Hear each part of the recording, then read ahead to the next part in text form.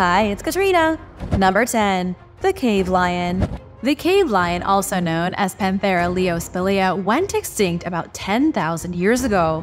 But the big cat could be making a comeback soon because researchers from South Korea want to bring it back to life. It's all thanks to a pair of frozen cave lion cubs discovered in the icy wasteland of Siberia. The furry cubs, each one only a few weeks old and about the size of a chihuahua, were found just shy of a decade ago. They were so perfectly preserved in the permafrost that they looked as though they had died only weeks before. The tissue and muscles were still intact, and their hair and claws. Geneticist Hwang Woo-suk is hoping to bring the lion back to life by using tissue from these frozen cave lions. However, it could take quite a bit of time. The same South Korean cloning lab also proposed to bring back the mammoth, which has yet to happen.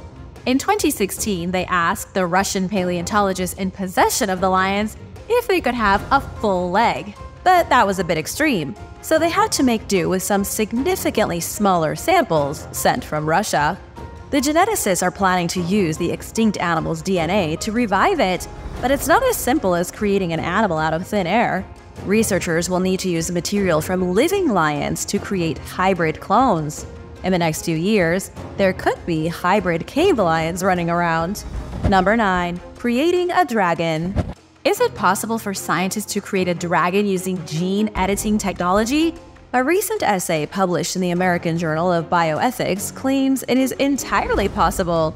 Using a new system of targeted gene editing called CRISPR-Cas9, scientists believe they can construct their own spectacular monsters. What sounds like science fiction is getting dangerously close to reality. The authors of the study, Professor Hank Greeley and Professor Altacharo, said a dragon is entirely within the realm of possibility.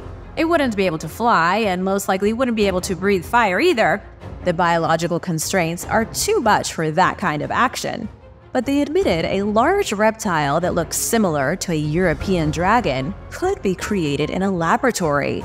It would still have wings, and it could flap them, but physics wouldn't let it fly. How is this all going to happen with gene editing? CRISPRs are sections of DNA that can be altered to modify what an animal will look like. Scientists have already used the technology to create fish that glow under UV light. They've managed to eradicate horns from certain cattle species. They can also use the technology to manipulate crops, and most recently, create a modified glowing rabbit. Building a dragon is a little more complex than a glowing rabbit. Scientists say they would need to start with a Komodo dragon and start making it bigger. But that causes problems of its own, such as the mass increasing faster than surface area and bone cross-sections. The creature could overheat or collapse under its own weight. It's extremely complicated to get the DNA sequence perfect so that all the pieces fit and work in harmony as with any ordinary animal. Difficult, but not entirely impossible. Do you think scientists are going a little too far with this? Let me know in the comments. And now for number 8. But first, it's shout-out time! I want to give a big thank you to Matthew McNeil and Amelia Ramlow for supporting this channel. Thanks, guys! Be sure to subscribe if you haven't already for more videos about amazing discoveries. Number 8. Extinct meat. Everybody knows scientists want to create a woolly mammoth. If there's one animal everyone wants to see brought back to life, it's the mammoth. But what if you could have a mammoth cheeseburger without going through all the trouble of hunting one? It might sound like a grotesque question, but mammoth cheeseburgers could soon be a reality. In 2023, the very first woolly mammoth meatball was put on display at the Nemo Science Museum in Amsterdam. The mammoth meat was created by a biotech company in Australia called Vow. Their scientists generated the meat from myoglobin proteins. It's essentially a cultured meat product, similar to plant-based meat. Retailers all over the world will be selling more meat grown in a laboratory soon, instead of harvested from an animal. The change is already coming in some places. The mammoth meatball was created in the same way that scientists are making lab-grown chicken and beef. This is a huge triumph for the environment. A recent scientific paper found that food culture grown in labs could reduce air pollution by 94%. It would also use 90% less land, which would help in bringing back natural habitats and boosting wildlife. The whole thing with the mammoth meatball is to get people excited about eating cultured meat, especially from extinct animals. In the next few years, you could see mammoth meat for sale at the grocery store.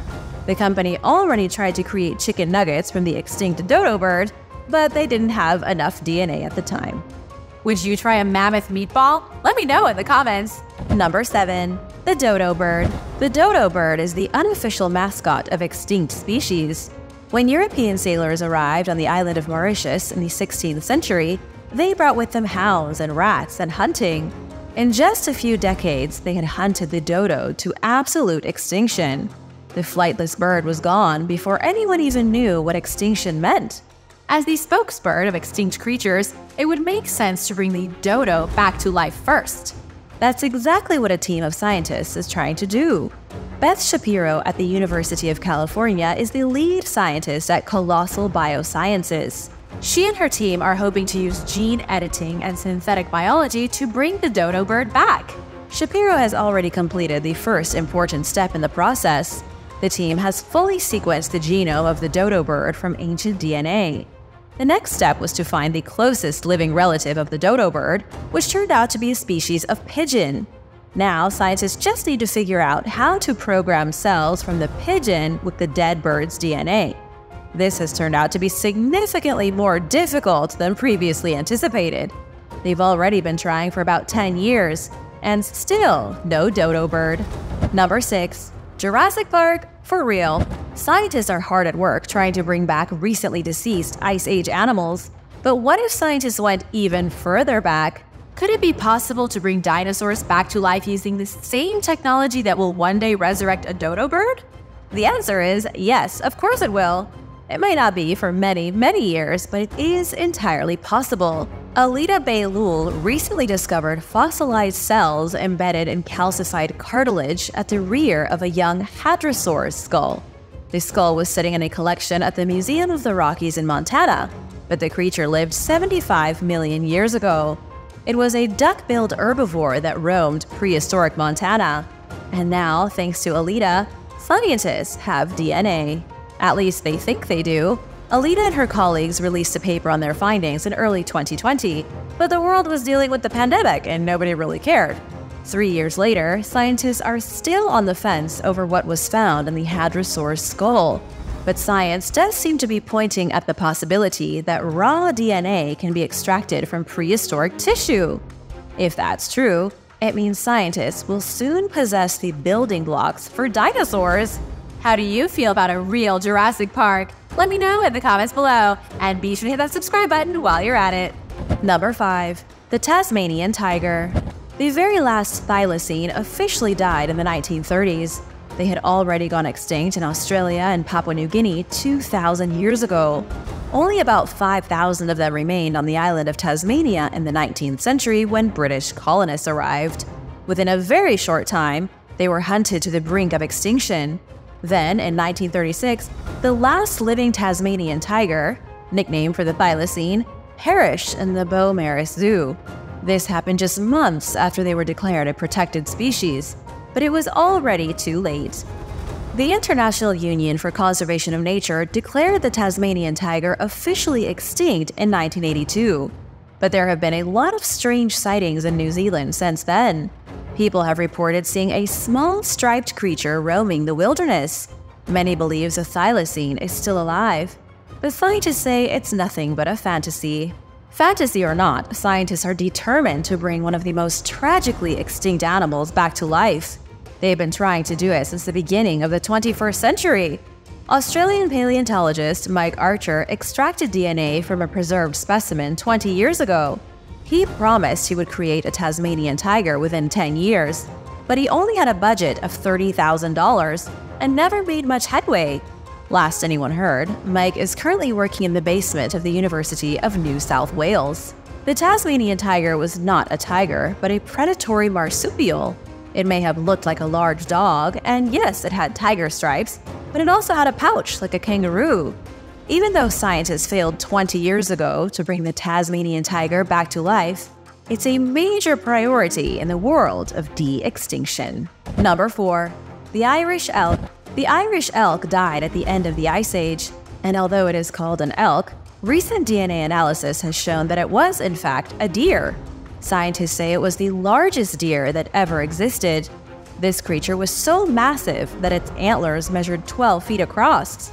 Its antlers were practically the size of a modern moose, though that's being a bit dramatic.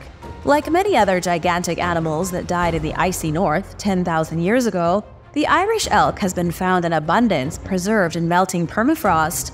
It's a prime candidate for the process of cloning. It's at the top of the list for researchers to bring back to life, alongside the woolly mammoth and the dodo bird.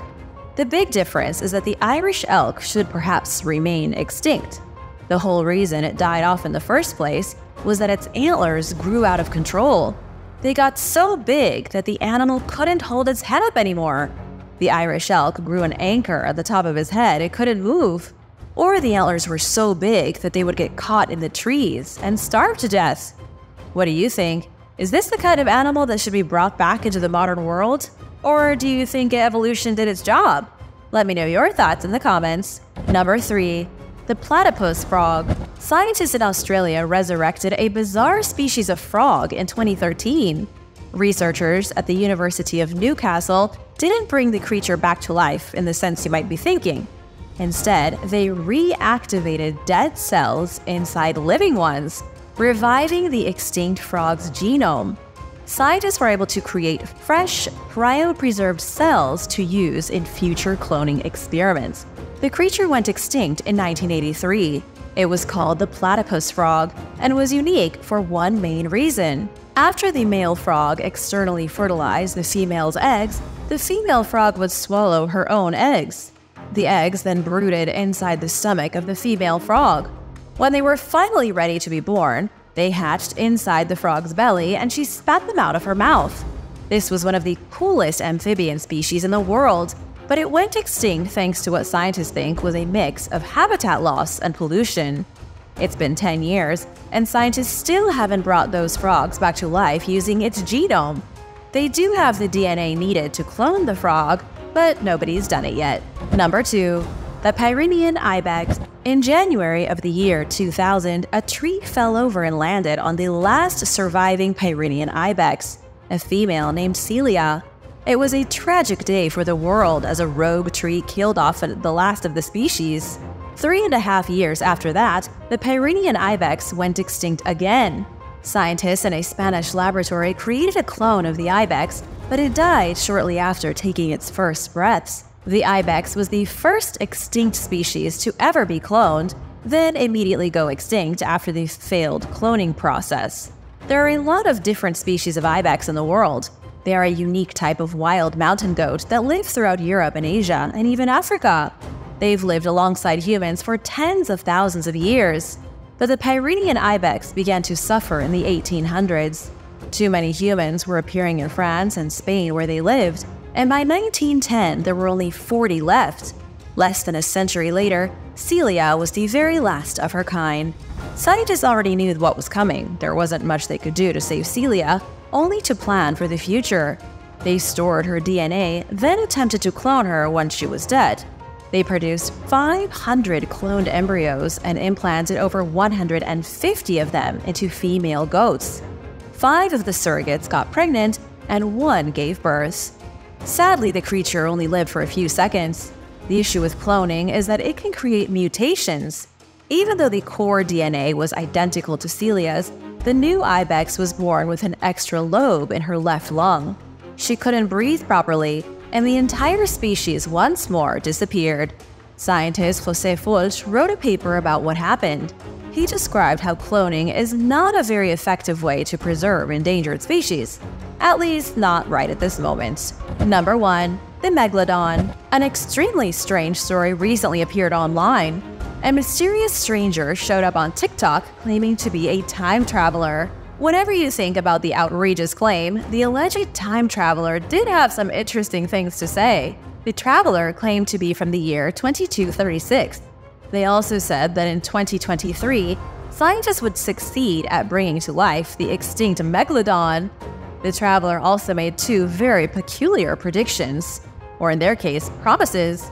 Human beings will discover alien life in 2025. 9 years later, a meteor will impact the Earth and cause great calamity. Most people laughed at the time traveler, but there are those who take this stuff very seriously.